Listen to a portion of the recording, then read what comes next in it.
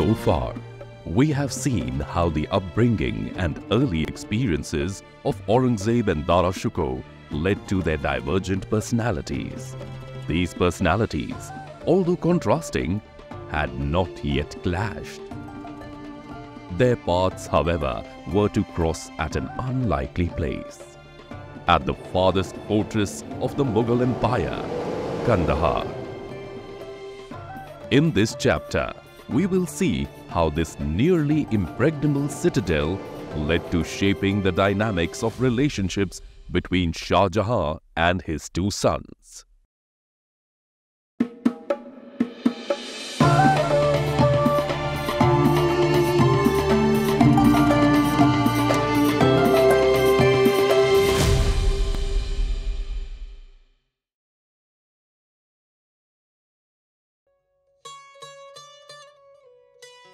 Aurangzeb and Dara Shukoh is an 8-part series.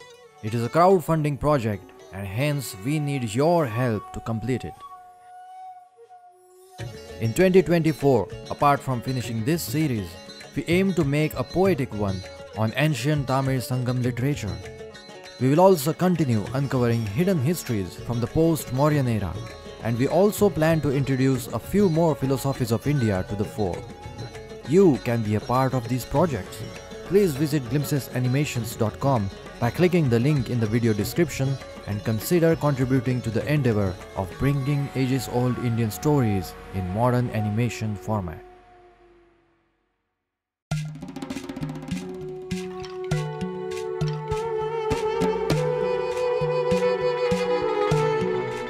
The province of Kandahar, now in Afghanistan, was a matter of constant strife between the Mughal and Safavid Persian empires. The strategic location along the trade routes connecting India, Central Asia and the Middle East made it an extremely prized province for both empires, and hence, for decades, its possession oscillated between them. In 1638, where we last left our story, Kandahar was under the Mughals. But during that winter, Shah Jahan's spies reported to him that the Shah of Persia was preparing to capture it. Dara, who had been militarily close to inactive so far, saw this as an opportunity to prove his mettle on the battlefield and requested the emperor to make him in charge of Kandahar's defense. Thus, Dara was made the head of a powerful army and was sent to meet the threat. Soldiers and mercenaries with elephants, camels and horses from across the Mughal Empire marched along the narrow mountainous passes toward the city of Kandahar. But along with them, Dara had also taken with him mystics and oracles. He believed in their word as much, or perhaps more, than the seasoned commanders accompanying him. After reaching Kabul, a Mughal stronghold of the time, Dara encamped his army and sent only a small contingent ahead to Kandahar to observe and report the movement of Persians. Days and days passed, but the scouts did not return with any news. Baba, I'm getting anxious. The scouts haven't returned yet. Will we succeed in the campaign? Trust in the doing of God, Dara, and be patient. Things will surely turn out in your favor. The stars have spoken to me. The time is indeed auspicious for the empire. But is it for me, Baba? Is it for this campaign of mine? Your Honor, this messenger has returned from Kandahar with reports. What took you so long? Now speak, immediately. Apologies for the delay, Shehzade. We found no Persian troops anywhere near Kandahar. This was surprising and so we stayed longer to gather more details and hence got delayed. We then learned with ascertainment that in the previous weeks, the Persian Empire was attacked by the Ottomans from the west, and hence the Shah of Persia was forced to summon all his military strength from across the empire to meet this dire threat. And hence, the garrison at the western frontier is lying vacated, and it's now impossible that Persians would attack Kandahar anytime soon. Subhanallah, Subhanallah. Indeed, the Almighty has a special grace for you, Dara. He rewards you with this victory, for you are close to Him. Glory be to God, glory be to God. Dara was filled with many emotions. He was elated and surprised by such a fortunate turn of events, but was also a little disappointed to have missed a chance to prove himself in battle. But above all, he was curious. Dara believed greatly in the words of mystics and holy men. Was this really a miracle? A reward from the heavens for his spiritual studies, practices and loyalty towards his masters? Dara did not have to wait too long to get an answer. Within 4 years, the Shah of Persia managed to oust the Ottomans in the west of his empire, and focus immediately shifted eastwards. This time, he was personally leading a large army to take Kandahar. Dara was sent again to counter the Persians, but just when Dara crossed the Indus, again, he received shocking news. Shah of Persia, only 31 years of age, had died on his way, and his gigantic army, suddenly without a leader, was sorrowful and clueless about their next move. The Persians were not attacking Kandahar yet again. Dara was shocked by the bizarre news. He could not see the two consecutive events as coincidental. Dara was now sure that owing to his devotion, God was favoring him exceptionally. Dara's faith, now cemented further, drove him deeper into his studies and authorship with a greater fervor. In the following years, he would go on to write Risala-e-Haknuma, a tract on Sufi practices, Tariqat-e-Haqiqat, a treatise on spiritual journey, Hasanat al-Arifin, aphorisms of the saints, and Diwan-e-Dara Shukoh, a collection of poems. In his poems, we can see how amplified his devotion to his Qadiriya Sufi master had become. As my Lord and Master is the Peer, his place is my Kaaba. Whoever sees him doesn't seek the Kaaba. By equating with Kaaba, the holiest site in Islam, Dara Shukoh elevated his master to divinity.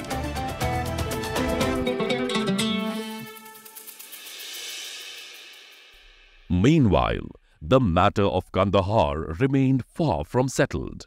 In 1648, the newly enthroned Shah of Persia, just 16 years old, waged a very reckless siege of the Kandahar fortress and surprisingly managed to capture it. Aurangzeb, who had recently campaigned into the nearby region in bulk and was in Multan at the time, was immediately sent with seasoned generals and 50,000 men to recapture the fort and restore Mughal prestige. However, Aurangzeb lacked time. The mountainous way back from Kandahar to Kabul would be blocked by snow in the winter. Aurangzeb had to either capture the fort or retreat back home before the setting of winter. Aurangzeb tried everything he could to seize the city of Kandahar, scaling its wall, digging tunnels under the moat circling them. But the Persians had large cannons and a huge stockpile of gunpowder which thwarted all his attempts. It didn't take time for him to realize that the fort could only be taken by using big cannons, which the Mughals had none. On Shah Jahan's order, Aurangzeb retreated back into India. The pride of the Mughals did not allow them to let go of the province so easily. For 3 long years, Shah Jahan made an enormous investment to raise for Aurangzeb a gigantic force of 60,000 men, 10,000 of which were musketeers. 8 large cannons were cast specifically to breach the fort walls. 20 smaller cannons and 120 other big guns were also dispatched.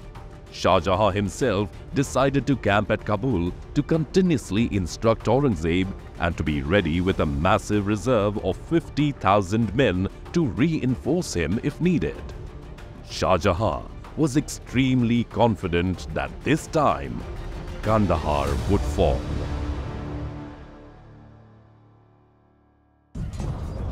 All the grand preparation, however, had one flaw. The excellent artillery that the Mughals had carried with them was not familiar to its operators. Not only did they fail to produce any dent in the fort walls, but some of them overfed 2 of the big guns with excessive gunpowder, causing them to burst and go useless. Aurangzeb again failed to breach the Persian defense.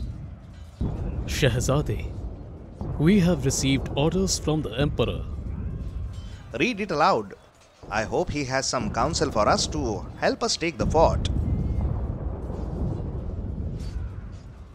Shahzade, Japana has asked us to retreat immediately. What? Yes, Shahzade. He states that the road between Kabul and Kandahar is being attacked by a great force of Turkic tribes from the north. If they succeed, the men at Kandahar face a risk of getting trapped here for the winter. No, we cannot return. Not without taking the fortress. Write down the response to the letter. Aurangzeb knew that to leave Kandahar untaken after such grand preparations would destroy his reputation forever. He pleaded hard for a short delay. He even offered to lead a desperate all-in assault on the walls. But Shah Jahan did not concede. He replied to Aurangzeb with a note that clearly expressed disappointment. I greatly wonder how you could not capture the fort in spite of such vast preparations. Aurangzeb protested. I did my utmost, but the siege ammunitions and the artillery were not enough for the endeavor. I am not going to give up Kandahar. I shall try every means to recover it, but I will assign the task not to you. The prince pleaded hard to keep him involved in any future Kandahar expedition. If you wish to make another attempt to acquire Kandahar, please let me be a part of it. I am ready to act even as a subordinate to whoever you would make in charge of it. But I will not return from Kandahar defeated. If I had believed you to be capable of taking Kandahar, I should not have recalled your army. Every man can perform some work. It is a wise saying that men of experience need no instruction. One who has an ounce of sense knows his own good from his harm. And knowing how displeased towards me you would be at failing to fulfill your desire of taking Kandahar, would I fail purposefully?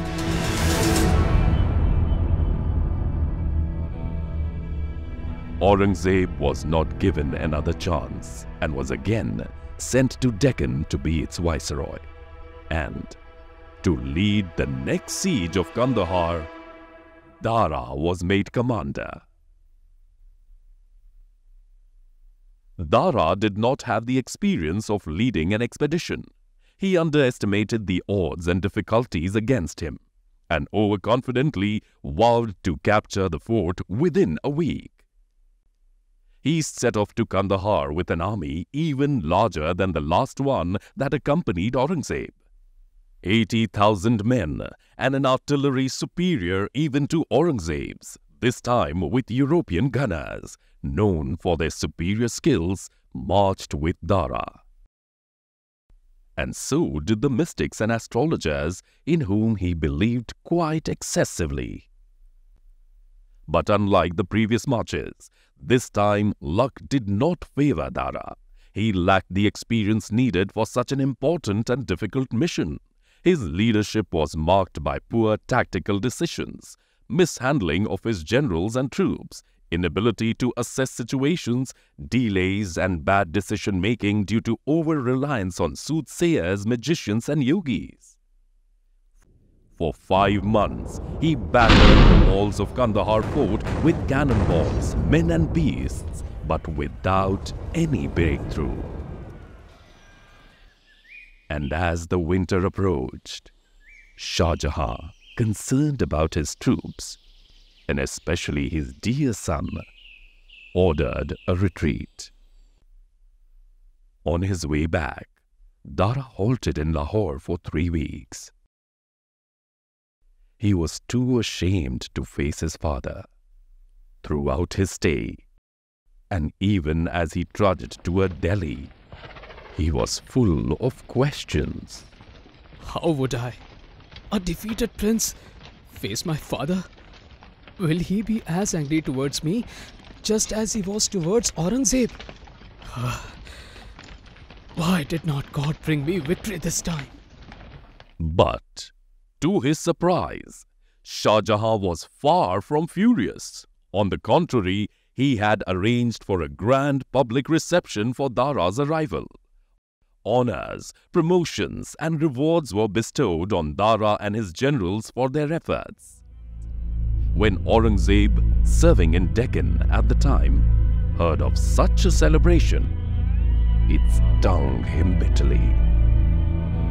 Even though both the princes had failed at taking the Kandahar, and Dara, far worse, with better preparations and resources, why was Aurangzeb criticized and taunted so harshly, and Dara rewarded and praised so lovingly?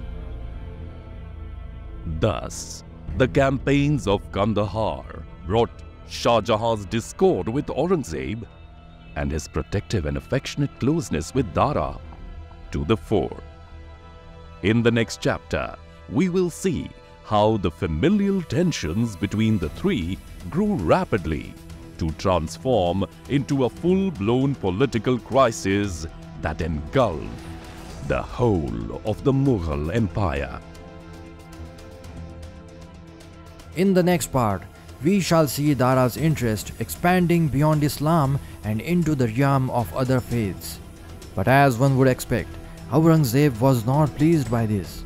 What would Aurangzeb do to stop his brother? And how would Dara handle the new enemies? These questions will be addressed in the next part of Aurangzeb and Dara Shukoh.